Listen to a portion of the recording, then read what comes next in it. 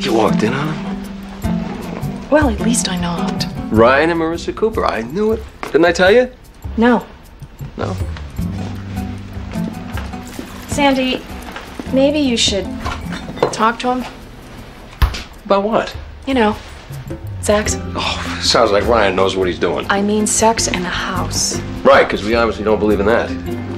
We don't? Well, based on my recent experience or lack thereof, I'd have to say no. No, we don't. Hey, I'm not the one that is coming home from the office at midnight. Oh, you're coming home at 11:45. Well, I might be coming home earlier if your firm wasn't suing my company. Well, look, maybe we'll get lucky and settle at the conference tomorrow. Maybe. We'll get lucky tonight. Oh, I'd settle for that. What time? How about 8? Hey. 9? 9:30. If you're not home by 10 o'clock, Yeah. I'm gonna start without you. Oh. Morning. Hi. We're all very proud.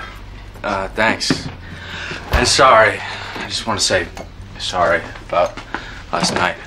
Sorry about what, man? What did I miss? Who'd you hurt? Maybe you should talk to him. I just appreciate you guys being so cool about everything. So, Right. Cool about what? I'll see you tonight. we should get going too. Wait, hang on. I'm not going anywhere until somebody tells me what happened last night. Mom, would you please fill me in? Mom, Oh, I get it. I'm just here for the comic relief. So what exactly did my mom catch you guys doing? Nothing. Nothing, huh? So you guys haven't... I don't know. We haven't even had our first date yet. Last night doesn't count? Nah. Going out Saturday night. Good. Great. But you have before, right? Okay. Wow, that's what I thought. I just didn't want to jump to conclusions because my experience is sort of limited. And? What? Was it awesome? Which time? There were, I don't know, how many times were there? Same girl or different girls? There were different girls? How many different girls were there? I have to sit down.